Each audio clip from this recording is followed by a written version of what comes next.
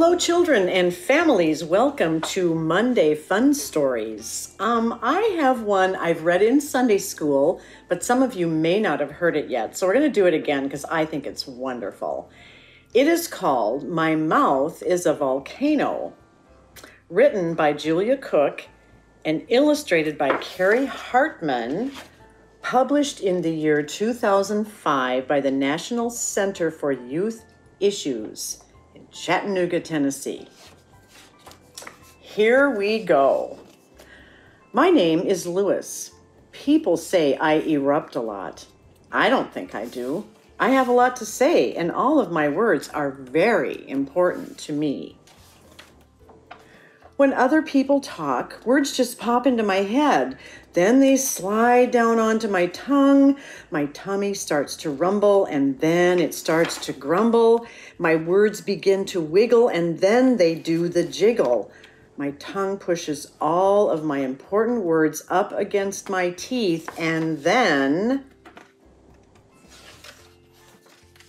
I erupt. Hey, guess what, you guys? Words just explode out of my mouth. My mouth is a volcano. In class, my teacher says that when we want to say something, we're supposed to look at her, raise our hand, and wait until she calls on us. I tried that. After I waited patiently for what seemed like 62 years, my important words slid down from my head onto my tongue. My tummy started to rumble, and then it started to grumble. My words began to wiggle, and then they did the jiggle.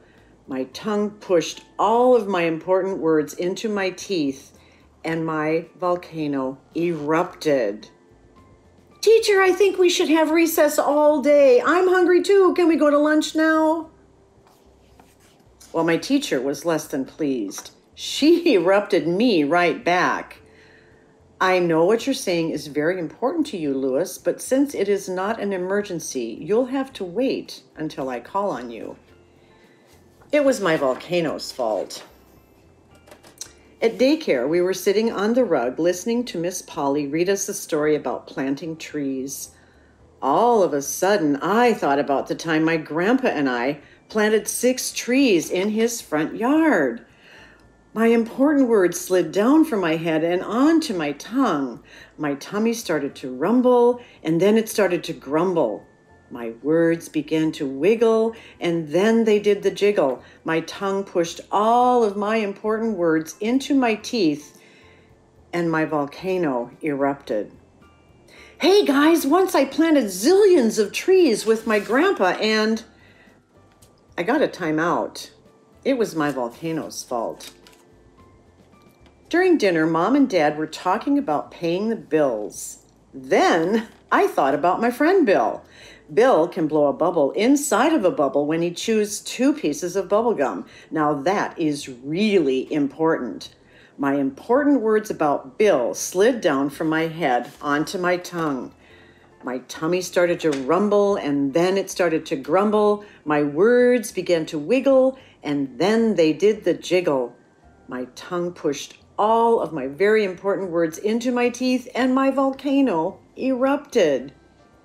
Hey, Mom, Bill can blow a bubble in a bubble with his gum. Lewis, my mom said, you interrupted again.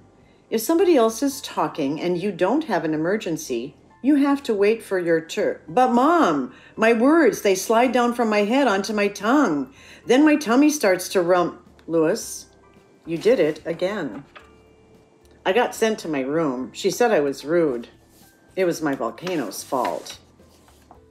The next day at school was my very important day. I had been waiting for about 126 weeks to be the star student of my class. This was my special moment. I got to share a poster with my class that had pictures of all my favorite things. I stood up in front of my class and began to tell them about the time I went fishing. Halfway through my story, Richard started to tell everyone about when he went deep-sea fishing in Mexico. His story must have been better than mine because everyone started to look at him. He was stealing my important words. Richard, said my teacher, you just interrupted Lewis. Please wait until he has finished talking, and then he might call on you." I couldn't believe how rude that was of Richard. He erupted me. Well, that really made me angry.